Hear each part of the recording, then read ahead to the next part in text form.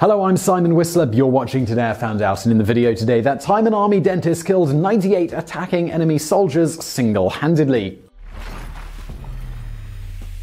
On the morning of July 7th, 1944, Captain Ben L. Salomon of the U.S. Army's 105th Infantry, commissioned as a dentist, single-handedly held off a fierce attack of an overwhelming force of Japanese soldiers in order to allow sufficient time for approximately 30 of his comrades to safely retreat. After 15 hours of terrible fighting, when relief finally arrived, Salomon was found dead upon a machine gun, riddled with bullet and bayonet holes, and surrounded by 98 dead enemy soldiers. And yet, despite his selfless heroism, it still took 57 years for Salomon to receive the Medal of Honor due to a misread in the rules of war.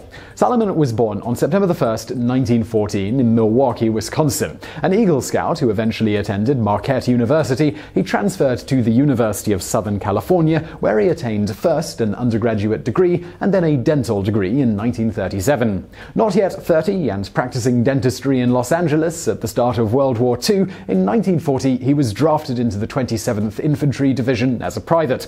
A gifted warrior and marksman, he qualified as an expert with both rifle and pistol, was deemed by his CO as his regiment's best all-round soldier, and within a year had been promoted to sergeant and was leading a machine gun section. The Army finally realized Salomon's unique skills and training could be put to good use elsewhere and offered him a commission in the Dental Corps. Yes, that is totally a thing. Salomon declined, so the Army made it an order, and he was commissioned as a lieutenant in the 105th Infantry Division in August of 1942. A natural leader and teacher, given his gifts as a warrior, when Salomon wasn't treating his dental patients, he helped instruct the rest of the infantry. His commanding officer was so impressed he considered Salomon the best instructor we ever had, and Salomon was again promoted to captain within a year. In June of 1944, the 105th had arrived in Saipan in the Marianas Islands, and on July 7th, 1944, near the village of Tanapag, Salomon found himself on a beach position, manning a field hospital just 50 yards behind the forward foxhole and just 30 yards from the shoreline.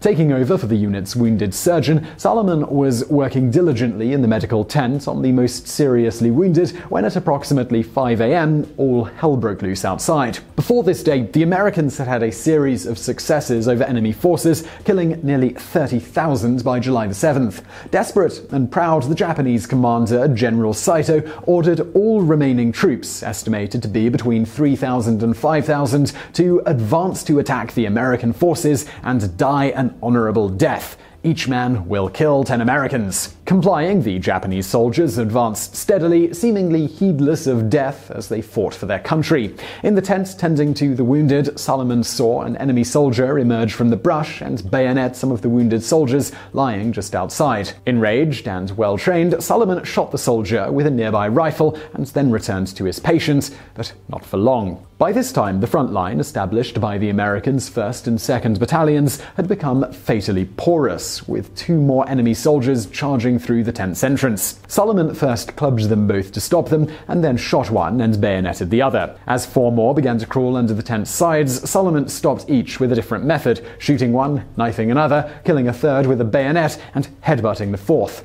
Salomon knew the position could not be held and observed those fighting in the perimeter retreating to Tanapag. To facilitate evacuation of the wounded, Salomon ordered the medics to assist in their retreat, with Salomon remaining behind to cover the withdrawal. Ultimately, he took up control of a machine gun and in total killed 98 enemy soldiers during the melee, proving once again that nobody knows how to dish out pain and suffering quite like a dentist. Moreover, an autopsy later showed that during a large part of this fighting, he had been fatally wounded, having been shot and bayoneted 24 times before death, 76 times total. And in fact, analysis of the blood trail he had left behind showed that he had moved the machine gun 4 times and continued fighting, all while fatally wounded. So given all this, it would appear that Salomon was a no-brainer for the Medal of Honor, right? Well, not so, said the Army General in charge. Apparently, the Geneva Convention had a rule against medical officers bearing arms against the enemy, and, at least according to General George W. Greiner in 1945, Salomon had violated this rule and therefore could not receive the award. Appalled, the 27th Division's historian, Captain Edmund G. Love, began a more than 50-year quest to right this wrong, and he began by properly analyzing the Geneva Convention rule as well as the facts of the situation. The rule provided that medical personnel couldn't use weapons for offensive purposes, but they could for self-defense, which is what Salomon had done. However, by the time Love's second submission for a Medal of Honor was made, the time limit for submitting such requests for World War II had expired. Undeterred, Salomon's supporters continued, and a third recommendation was submitted by General Hal B. Jennings, then Surgeon General of the Army. This happened in 1969, but for some reason, this submission was returned without action. Finally, in 1998, Dr. Robert West of the University of Southern California's Dental School got Congressman Brad Sherman involved, and on May 1, 2002, President George W. Bush presented the Medal of Honor to Salomon via Dr. West. Today, the award is on display at USC. So I really hope you found that video interesting. If you did, please do hit that thumbs up button below, and do not forget to subscribe for brand new videos just like this every day of the week. Also, if you're looking for something else to watch, please do check out my new channel. It's called Biographics. We've got biographies of people from history as well as the present day. Loads of good stuff over there, slightly longer format videos. You'll find a link to it in the description below. And as always, thank you for watching.